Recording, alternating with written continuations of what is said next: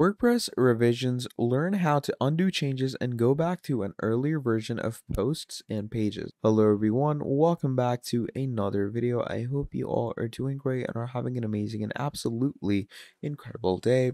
I bring you back with yet another video, and in this video we're going to be talking about WordPress revisions and how we're going to undo changes and go back to an earlier version of our posts or pages that we want to go to, okay? And basically, whenever you save a draft or update a published WordPress page or post, a CMS or a content management system automatically creates revisions of it. Now, when enabled, this feature prevents you from missing out on important work. So, unfortunately, over time, WordPress revisions can take up unnecessary disk space and affect your site's performance. It actually makes it quite slow. And we don't want that, do we? We don't want that at all. So, what we're going to be doing is we're going to be using those revision widgets that we have, and we're going to learn actually how to undo those changes and go back to an earlier version so our page can run more smoothly, our page can run more fast, and everything is, just better in terms of working speed. Because as your store grows and progresses, the world of your e-commerce or whatever type of website you have, that stuff gets really slow. It gets really, really slow. And, you don't really like a slow speeded store. And obviously, a slow store leads to annoying customers. Like if you have any former customers that visit your store and want to buy things from you, they're going to get really annoyed that why is the store so slow? We don't like the way it's this slow. We don't like the way it's, not listening to the commands we're giving it, etc., etc. So, obviously, you're going to want to make sure that your store speed is up to par. It's really good.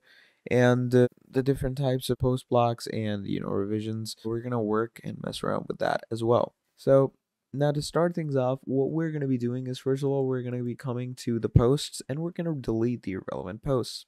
Now, as you can see for me over here, I have this random test post for myself, okay? And you know, I can choose to keep this test post or I can choose to delete it. Now, these are different small widgets that we have, and you can delete these for obviously WordPress revisions.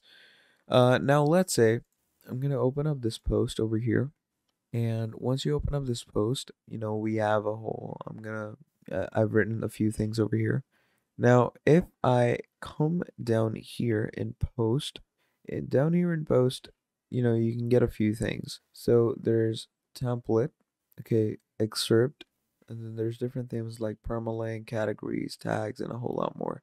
Now, if your page has been changed and if it has revisions on it, then it's going to give you an option of 4 to 5 revisions over here. And you can obviously choose different things for those 4 to 5 revisions, and you can change it accordingly for those 4 to 5 revisions. So obviously it depends on the type of working you want to go with. It depends on the type of things you want to change for your page, and you can change them through those revisions, because those revisions will obviously take it back to the earlier factory version that it wasn't. And once you make a revision, it actually takes you to the section where it gives you the insight of you making a revision, where it lets you switch through the past and the present of the revision. And like, let's say I'm going to make some type of random change over here. I'm going to add a paragraph, and I'm just going to go ahead and write some things. And do that, I'm going to click on update, and obviously this is a revision that we made in the design. Now once you've updated it, there you go, you get a revision option. And if you click on revisions, there you go. So it says that you added a new paragraph over here, and you can split, this was the previous and this is the new. So these are the new widgets that we added. And if you want to revise it, you can choose what you want to revise it to. So you could choose this, and we can click on load. Look at that, it revises it to this. So these are basically how your revision works, and this is how you can learn how to undo changes and go back to an earlier version of a post or a page. So we can do the same. This is obviously how you're going to do it for posts, by clicking on 2 revisions down here. You can do the same with pages as well. So if we come back here, go to our pages, and let's say we have a home page over here, right? Now in the home page, you can get different designs, and we know that constantly the home pages are being changed a lot, because the home page actually constitutes the main, you could say, appearance of your website, the main dashboard of your website, if I may. And that dashboard of your website changes a lot, doesn't it? Because this dashboard contains a lot of different things that constitute what your page is actually about. So obviously, for because of it changing a lot, we can see that I have changed my dashboard a lot as well. So you can, like, obviously I made a change 36 minutes ago, then I made a change in June 20th. So you know, you can split it, unified it. I'm gonna go ahead and load the June 20th version in. And this is what my June 20th version of the store looks like. Now, if I want to load it to what it was, a few minutes ago, then it obviously goes to that. Obviously, I changed a bit of the styling and themes.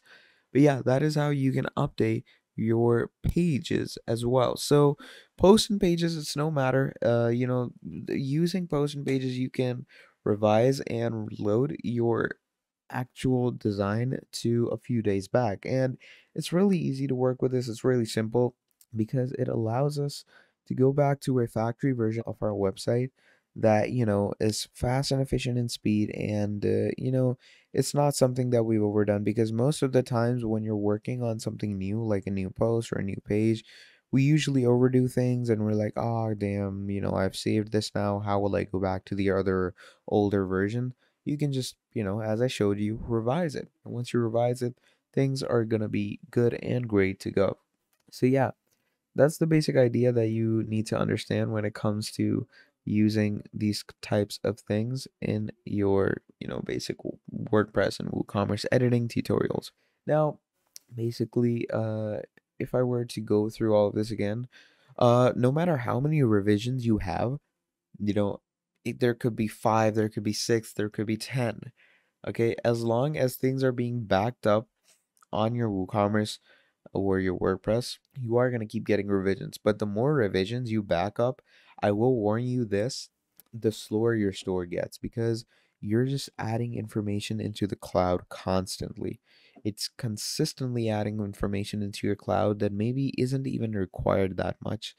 And, that's constantly slows down your store. So you are going to keep that in mind.